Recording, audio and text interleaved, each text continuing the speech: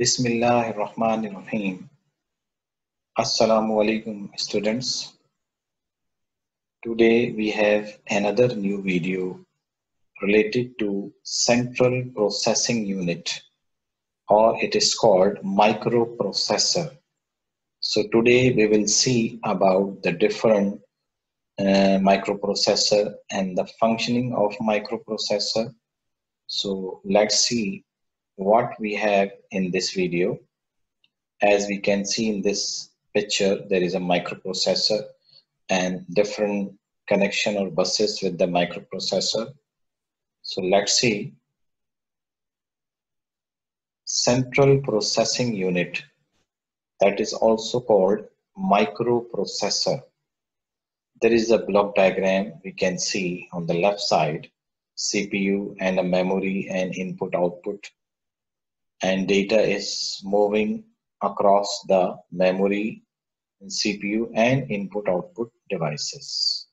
And buses are used to move data from one place to another place. And there is another microprocessor pictures we can see, Core i9 and Core i7 and so on. So these are called central processing unit or the microprocessor.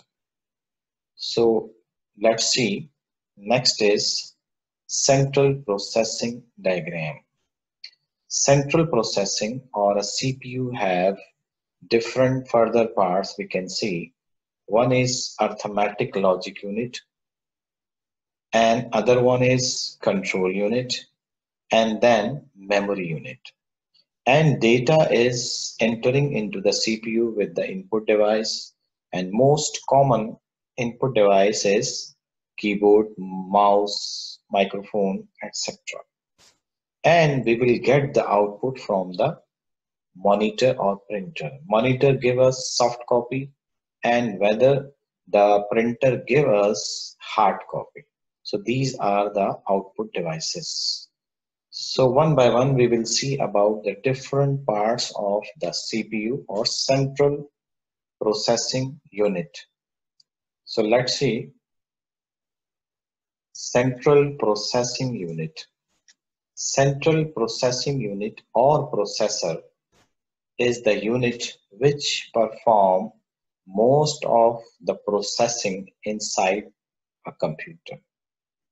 It processes all instructions received by software running on the PC or personal computer and by other hardware component and acts as a powerful calculator. We can say that the microprocessor or CPU is the brain of a computer. It receives all instructions through the running software or the other component or hardwares and perform the desired result and give us the desired result. The CPU is placed into a specific square-shaped socket found on all motherboards by inserting its metallic connectors or pins found on the underside.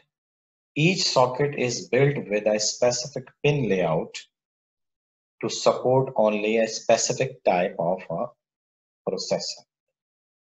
It means that on the motherboard there is a place for the microprocessor. There is a socket we can see.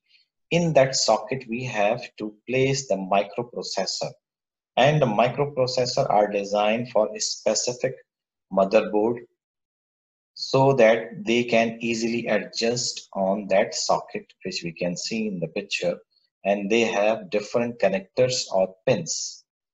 Those pins or connectors are easily attached with the socket. We can see the microprocessor functioning in this animated picture. For example, this is microprocessor chip that contain a very large scale integration. Very large scale integration or VLSI means many electronic component on a one place.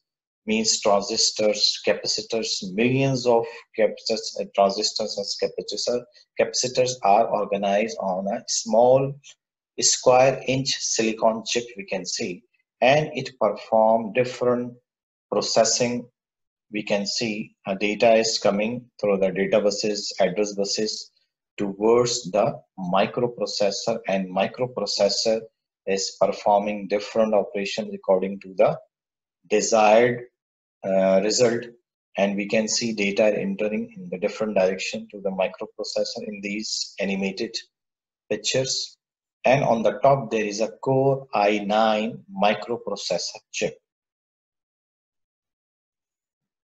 Control unit.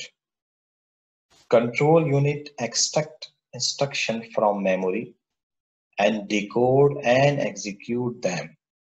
It means that the control unit perform the overall operation of the microprocessor, and it receive or extract the information or instructions from the memory. The control unit acts as an intermediary that decode the instructions sent to the processor.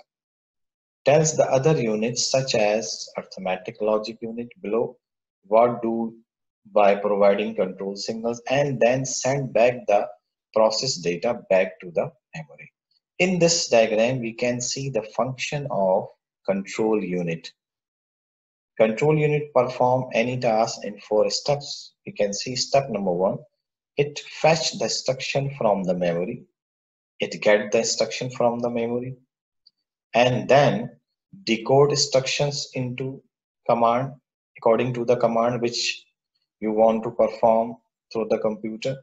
After that, the step number 3, execute that command, and after executing it, return back that data to the memory. This is step number 4, store the instructions. So these 4 steps performed by the control unit, that is the part of CPU. Arithmetic logic unit, another part of CPU. Arithmetic logic unit, ALU, is a digital circuit inside the processor that handle arithmetic and logic operations. Arithmetic operations means perform different mathematical calculations like addition, subtraction, multiplication, division, and so on by loading data from input registers. After the control unit provides the ALU with the instructions on the operations that must be performed, the ALU completes them by connecting multiple transistors. As we know that there are millions of transistors on a microprocessor, and then store the result in an output registers. Again, the result is stored in the temporary storage areas. Those areas are called registers. The control unit will then move this data to memory. So arithmetic logic unit means perform all arithmetic operations, as I have explained, as well as perform logical operations. And logical operations are also called Boolean operations or Boolean logic. In this diagram, we can see that arithmetic logic unit perform different steps. There is a shifter, there is a status flag, there is a complementer, and arithmetic logic area. After that, there are buses. Data is transferred towards the buses, and it will store into the registers. And control units control the overall operations. We can see in this diagram. I hope students you have understood.